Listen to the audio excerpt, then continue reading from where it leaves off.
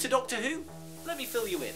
A time-travelling, grumpy grandfather who mellows over time thanks to his companions. The cosmic hobo who introduced regeneration, the sonic screwdriver, and Scotland! Confined to Earth, making gadgets, chopping the master, and looking damn good doing it. Goofy, serious, one-of-a-kind but definitive all somehow describe him.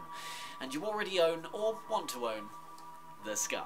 A nice young chap who is served some of the hardest decisions any Doctor has ever faced, leading his companions to the brink of insanity or an early grave. Starts out manic but ends as a stern but lovable figure. Colourful? Yes. Carrot juice? Disgusting. The world is his chessboard and everyone is his pawns. The magical Merlin who likes question marks just a little too much. Done literally everything multiple times, so it's hard to define, but goddamn, his voice is silky smooth.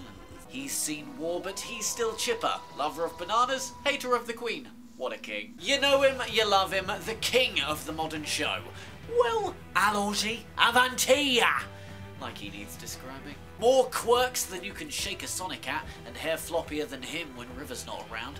This baby-faced old man is allergic to normal neckwear. The most perfect of castings, the magician with the attack eyebrows. He is the Doctor. She then remembers she can become anything, so she became another gender, full of childlike wonder but hides many secrets. So hear me out, it's Tennant, but again. I don't know what the hell is going on here, but I can't